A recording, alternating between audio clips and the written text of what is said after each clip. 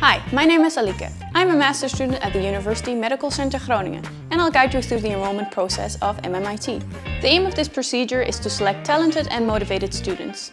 This truly benefits the quality of the program and ensures that you'll get the most out of your studies. Step 1.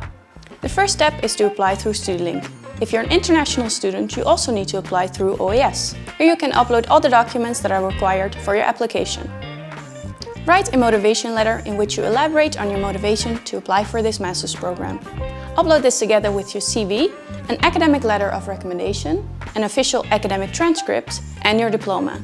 Because it's an international program, it's also necessary to demonstrate your English proficiency. Your motivation is very important, so explain well why you would be a good fit for the program. If you meet the entry requirements, your application will then be sent to the admissions committee. They will decide if you're going to be invited for an interview.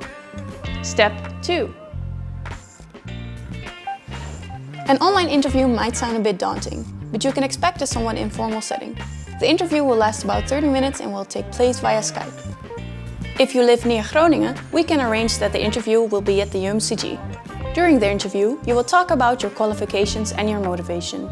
You will be asked to present two types of research. A research project of your own, such as your bachelor's thesis, and an academic article. The committee will ask you questions and discuss both your presentations. Just be yourself and convince the committee about why you want to do this program. After 2 or 3 weeks, you'll know whether you got in or not. Well, that was easy, right? Just follow these simple steps and I hope to see you soon.